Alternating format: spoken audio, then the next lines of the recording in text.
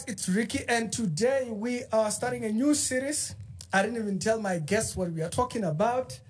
Everybody say hello to one of our favorite families in South Africa on YouTube. I'm here at the T-World's studios, Saint Studios, and so we're going to have a wonderful conversation. I wanted to interview people that got married young. Oh. And so this is getting interesting. Yeah, it is. So this is going to be one of the first one. Say hello to you guys. I don't know your surname. You don't know it's not public. No, it's not important. It's not important. But it's starts with a T. The Bay family. Let's say the Bay family. Yeah, call it that. Yeah, fair enough. And so you guys had to be the first ones, because first question I would ask, when you guys got married, were you Christian or were you non-Christians? Easy, I think. Go for it. We were Christians.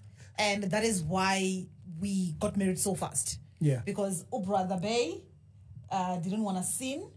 And at church, they also didn't want us to do fat and sad. So they gave us an ultimatum to say, because we were staying together, we were doing fat and sad. So they say, if you are doing fat and sad, we either cut you off, because we were under some leadership at church. I was one of the leaderships under ushering, and he was under the leadership of pastors. So they say, you can't do fat and sad when you are there. So we either cut you off or you stay separately. And then that's where we decided that we are going to get married. Going at it. Yeah. I once saw a small little clip video thingy that you once posted. Yeah. I don't know, what was that video shot on? The one that you was shot over your vows when you guys were doing vows. It looked like it was shot by a phone. Was it that bad? Are you talking about the one at church? Yeah, the one where you're doing your vows. Yeah. And we were wearing a wedding dress. Yes. Yeah. It was a wedding, Ricky. It was an actual video cam. It was just not this. Yeah, exactly. It was back in the days, Ricky. Wow. But then again, I always say that with that wedding, we had to take a loan for that wedding. So when you say it was a small cube taken by a phone, we took a loan that it took us more than 5 years to pay for it. And it was horrible. The wedding was horrible. Honestly. That was the foundation of our marriage. And yeah, but you started on a good foot. I feel like if you start on such terms or of difficulty, you've created an area of bonding beyond finances. Some people, when finances come in later on, it actually cripples them. Oh, yeah. Yeah, and finances is one thing that we've never struggled with. Yeah. I guess it is because we struggled in the beginning. We struggled a lot. Yeah, I think also, as you're indicating, I think for us it was a thing of like making mistakes first in terms of learning what that looks like in the future, right? So when you get to the future, already you've got lessons that you have learned throughout the process. But obviously when we go to death, even now, we go to death together. There's not, you are in debt, it's your debt. I am free, so it's both of us, whether it's your debt or my debt, we go to it together. So that doesn't feel like you're dragging someone. Yeah, exactly. No. But all our foundations, like from the beginning, it has always been just wrong. Yeah, no, definitely. It has just been wrong. Like when we met, I always say that I was a side chick, he had the main. And then when we got married behind everybody's back. Our parents didn't know, our pastors didn't know. And when we finally had our wedding, thinking that we were doing the right thing, we had to walk together, go to Capitec, take a loan. Do you see? Like everything was just so wrong. Like literally. Was it because you were rushing, or was it because you just had to make the decision? If you look back, everything was rushed, right? Everything was just rushed. Everything was rushed. And I think maybe partly lack of maturity, because you tend to disregard certain things that are important, especially when you're still young.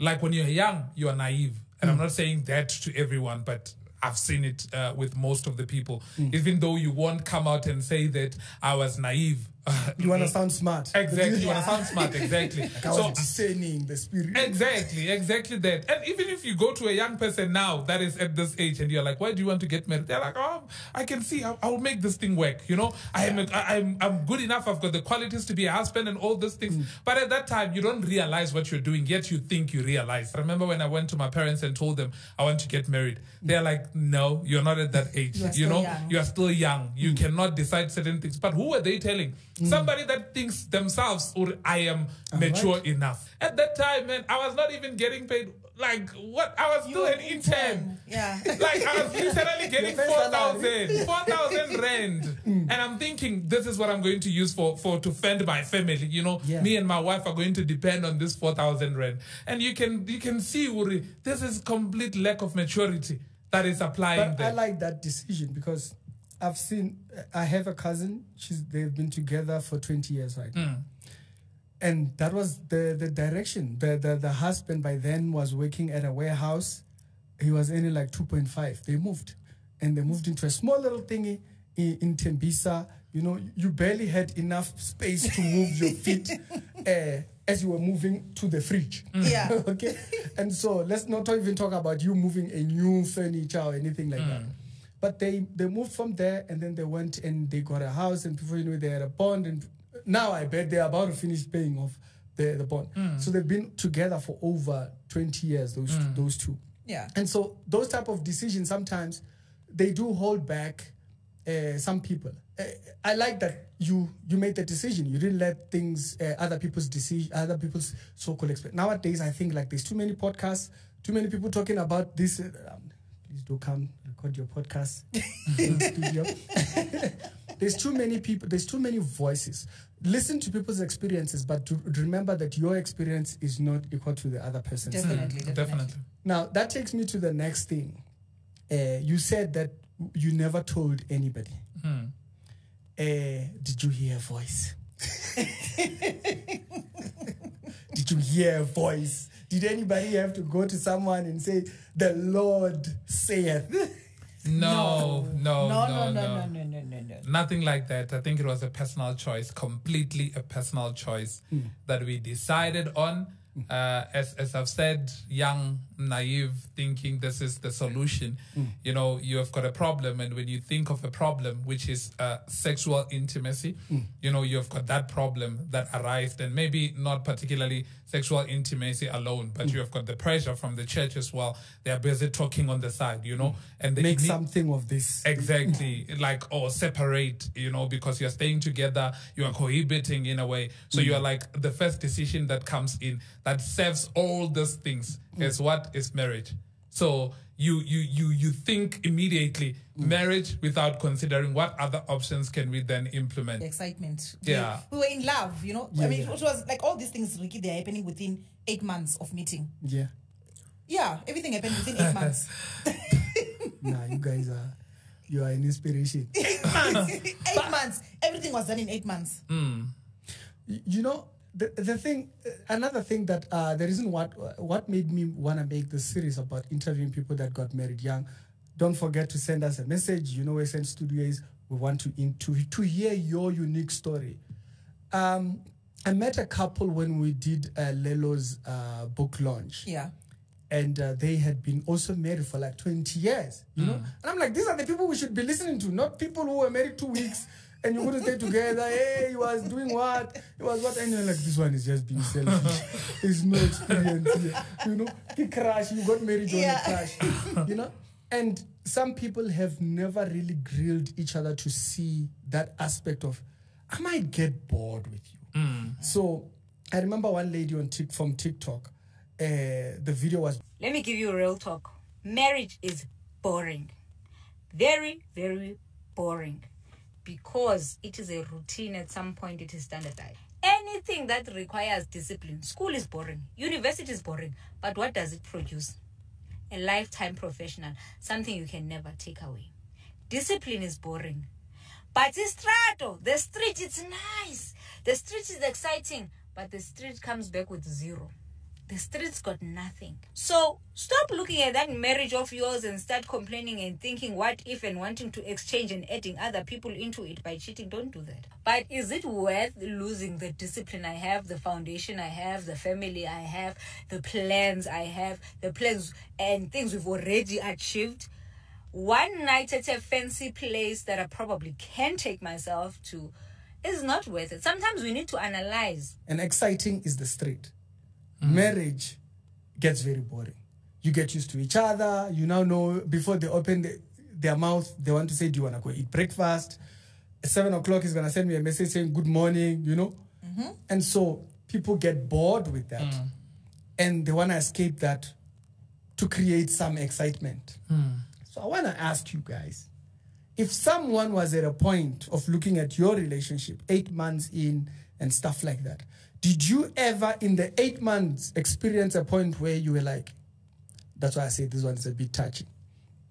I wouldn't ask this if you guys were not open the way you are about your relationship online. So don't worry, I won't ask you that. Did you feel like I'm gonna get bored? In that 8 months? Yes. No.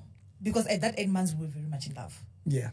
I think at that point, you feel like, this is it. Like, every day I'm going to wake up in honeymoon. At that time, you're not seeing any challenges. You're not thinking that one day I'm going to wake up and I'm going to actually hate the way that he breathes.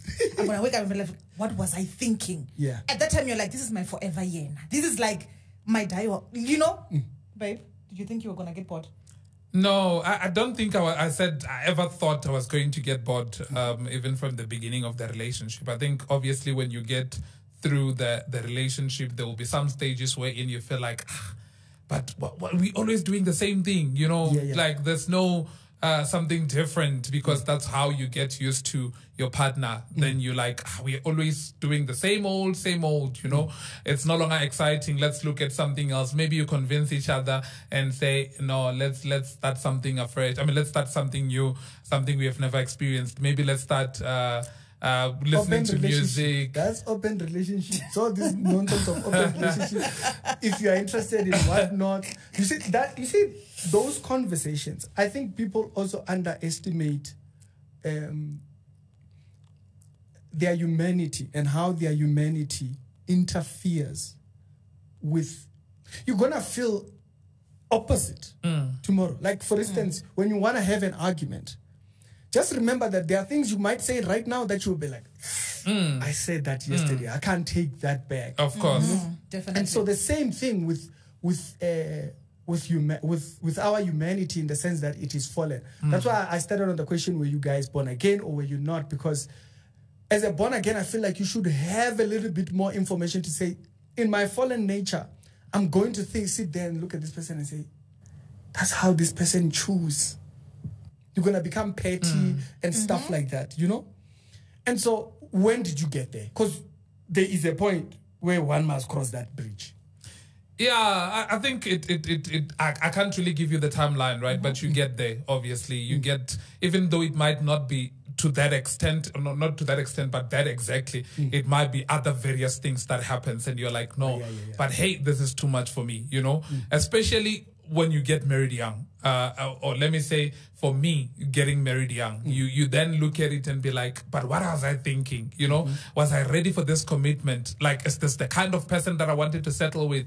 You know, I remember when I was still young, my father used to say that you will meet various women out there, you know, you will meet women of different types. And on the other side, you're seeing other people, let's say, for instance, in her case, and this is me being frank and honest, you see other people that maybe you went to school with, people that now are confessing what I had a crush on you, or, you know, people that you're working with, they're showing interest as well. And it's people that are doing well in life, you know, and let's say it's her, for instance, who is not particularly advancing in terms of maybe career-wise or whatever the case is. Then you look at it and be like, yo, maybe I should have waited. That's what I was asking you about. You see, I was waiting for him to mention that. And don't say, for instance, that was our reality. For the whole 10 years. Yeah. So I was unemployed. 10 years. Yeah. You hadn't found your feet. You see, that's and I didn't even want to find my feet. I think for the first 8 years, I was very comfortable in being a housewife. I was very comfortable with him carrying the load alone. I was watching Nigerian movies. He would leave me in a black gown, find me in a black gown. I was just fine with just being like that. I was not ambitious at all. I didn't want to be anything. For me, I felt like I had arrived. And I was even having a cheese cup. I didn't even want to make like I had arrived. I remember when you came to us, your dreads and yes, like I admitted, Ricky. Like I was okay. I didn't even want to do anything better in life. That was better for me. That was better. Yeah. And I loved that, right? In terms of appreciated. Let me say, I appreciated that at home. Yeah. But there are certain things that happen in your life when you go through day-to-day situations. Let's say, for instance, as she said, I was carrying the load alone, right? In terms of working. And it gets to a point where there's nothing on the table. and it's dependent on me, you know? And then you look at other people that are maybe advancing. You look at the doctors, other people that you went to school with are now in higher positions. They're driving fancy cars. And you look at it and be like, maybe this person would be helping me offload, you know? Even though, yes, this is the person that you love, that has not stopped. But there are other opportunities that are starting. Exactly. So all these things are starting to unfold, you know, because obviously you rushed into the decision. Things just comes from even all different sides. Even the simple thing like a conversation. When he comes back from work and he wants to talk about logistic stuff, I don't even know what is those things. I know about Patience Osoko from Nigerian movie. I want to talk about that. He wants to talk about bigger stuff, you know. Like we were just not gelling. What sparked it? Me trying to now come out. Yeah, like what if you can spot? He was struggling. Okay. A lot, especially with finances, because, like we said, our first debt was obviously the wedding. After the wedding, the first debt was my mom passing away. Oh yeah. So he had to assist with that, getting a loan.